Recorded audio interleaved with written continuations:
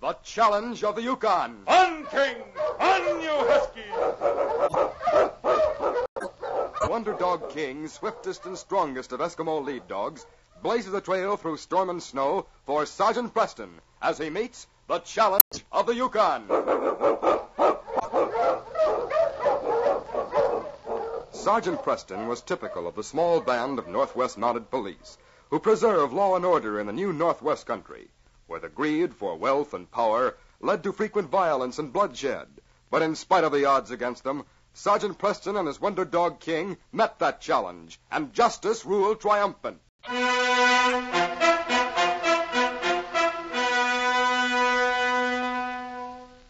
Old Captain McCarthy had retired from his sailing ship, and for 2 summers had panned gold in the Yukon. His pet parrot, Skipper, was his constant companion, had spent many years on the sea with him. The captain was a hearty old salt with a fund of stories, and Sergeant Preston of the Northwest Mounted liked to spend evenings with the old man, listening to his tales of the sea. Yes, Sergeant, here we are, Skipper and me, dropping anchor in the Yukon again. We both missed the swing of the sea, but last summer we panned enough gold to give us a calm winter in California with no hard blows to bother us. Well, it's nice to have you back, Captain. King and I both missed you when you left, didn't we, boy?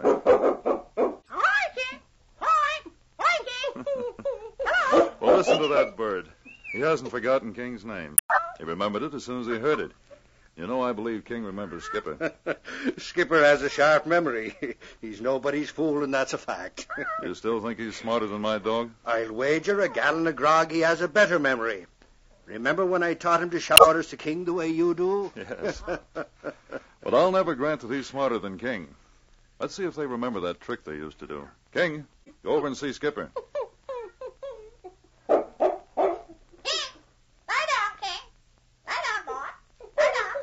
I told you that bird had a memory. But look at that.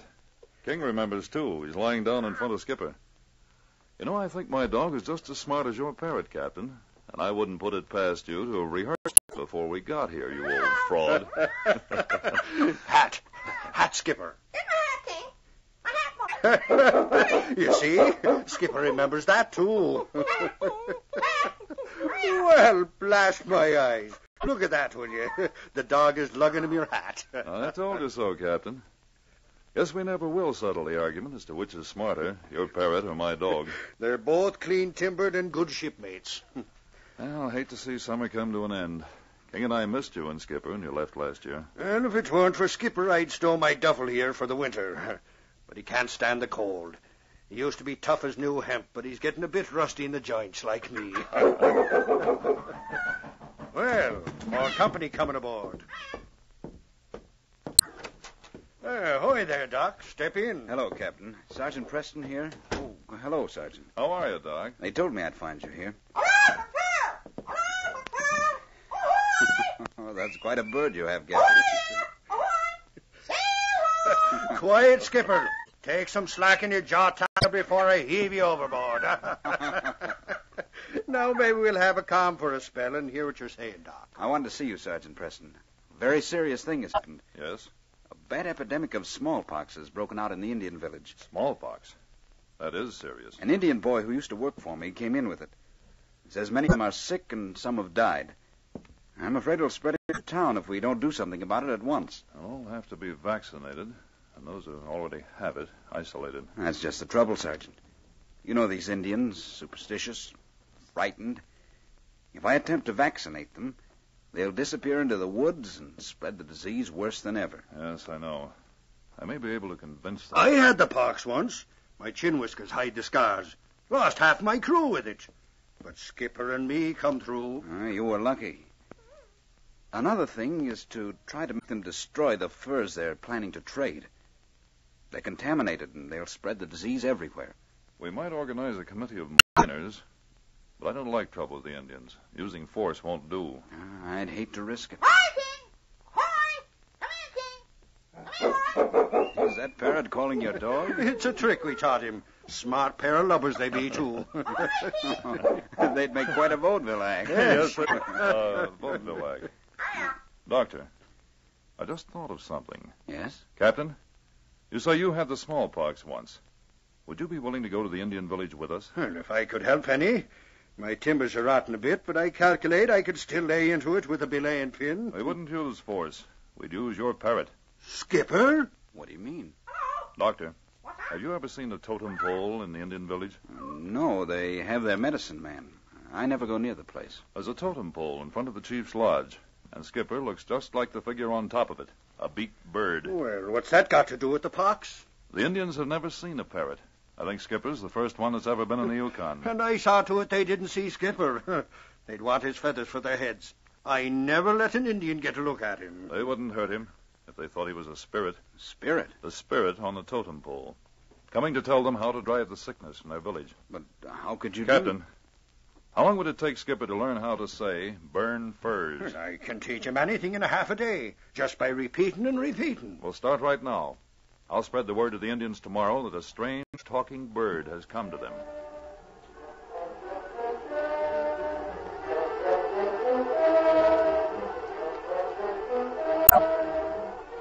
The following evening, the Indians were gathered in an excited group before the lodge of Chief Whitefeather. They listened eagerly as one of the tribe repeated the story of the bird that talked. Noma! Noma! Police, him say bird come over many waters. Look like Naka on totem pole. Talk like man. Maybe come drive evil spirit from village. Black Hawk want make talk. Black Hawk, speak. Me, Black Hawk, big hunter, got many fur. Black Hawk say white man play trick on Indian, maybe steal furs. Black Hawk say bird is white man trick. Me say kill bird. White buffalo say Black Hawk not full Indian. Him part white. Him not true son of Naka. Him not know. Chief Whitefeather say make bird welcome. If him not Naka, then we kill him. Make bird welcome. We see him. Look, white man come now.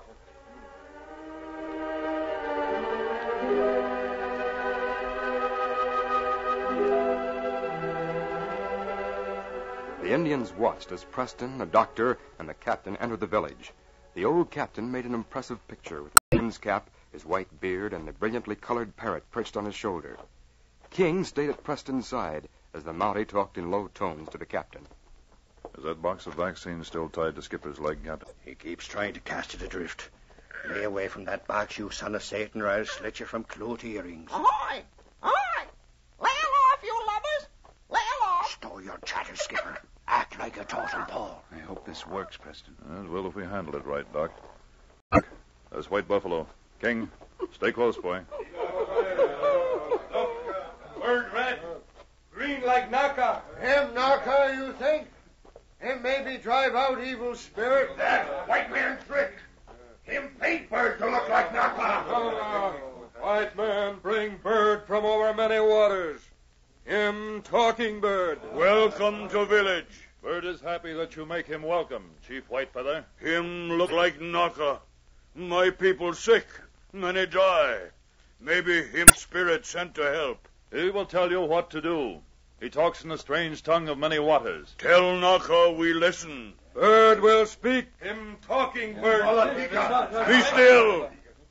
Let bird speak. Skipper, say something, you lubber. If you ever lose your jaw, tackle, do it now.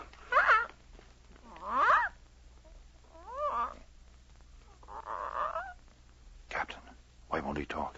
Just being cussed. Skipper, unfurl your tongue or I'll lay a marlin spike around your ears. White man lie. Bird not talk.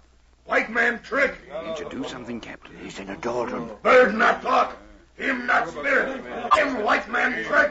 Look out. Him trick. Come here, fella. Go over to Skipper. Quiet! Bird will speak. Go to Skipper, King. See? Him talk to animals. Him talk to dog. Lay down, King. Lay down, boy. Lay down. See? The dog obeys him. Him spirit of Naka. Big dog do what bird say. Him Naka. Animal know what Naka say. Dog lie down for Naka. Him not Naka. Black Hawk Hawk say that white man trick? Hot, Skipper, hot. Get my hat, King. Get my hat, boy. Hurry up. Get my hat. Here it is, fella.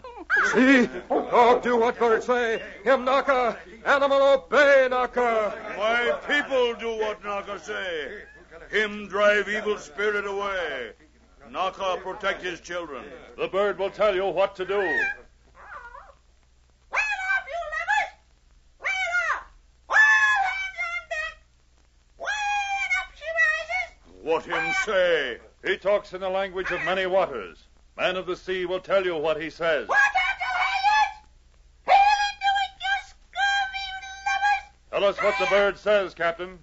He says to scratch his picture on the arms of all the people in the tribe. He has a magic needle.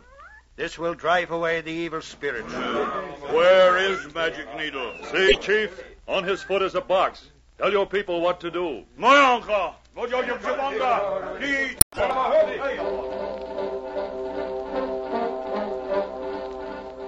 The Indians, amazed by the bird that talked, were soon crowding around Preston and Dr. Rockwell, eager to have his image scratched on their arms. Preston, the doctor, and the captain were busily vaccinating. But toward the back of the crowd lurked Black Hawk, the half-breed. He talked in a low tone to another Indian. Them not scratch picture on arm of Black Hawk. That white man trick. Bird is Naka. Him say do it. Listen. Burn furs. Burn furs. What him say? Him say burn furs. Naka wants sacrifice from his people. Him say we burn our furs. White man's trick. Me not burn furs. Me kill bird. No kill Naka. Him spirit. Me find out. Me kill him.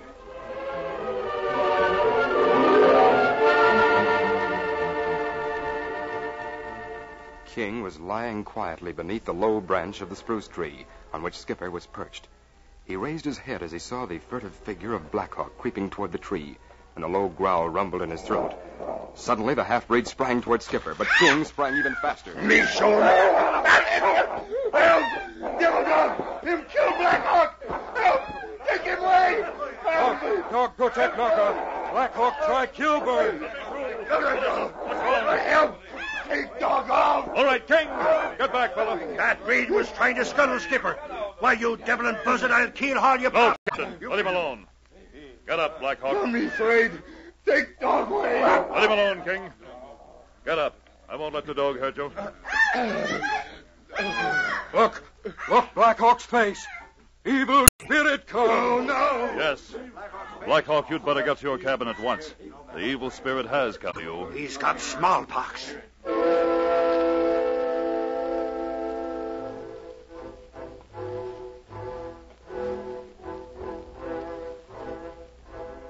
The early Yukon dawn was breaking as Preston and the doctor sat in the captain's cabin while he brewed them some tea. Well, that was a good night's work, Preston. Vaccinating the whole tribe. Yes, it was, Doctor. Saved a bad epidemic. The lubber sure done what the skipper said. It was wonderful the way that bird learned to say burn furs so quickly. Burn furs. Burn furs. Why, yes, Skipper. That was good work getting those furs burned. Look at King, will you? He just as much as says you can't give Skipper all the credit. If it weren't for him, I'd have lost my shipmate.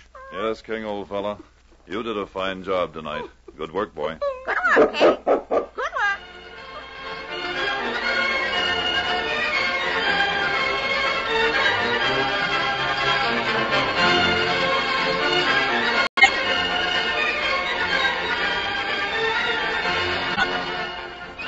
These copyrighted dramas originate in the studios of WXYZ Detroit, and all characters, names, places, and incidents used are fictitious. They are sent to you each week at this same time and reach you from our transcription studios. Hal Neal speaking. This is the Michigan Radio Network.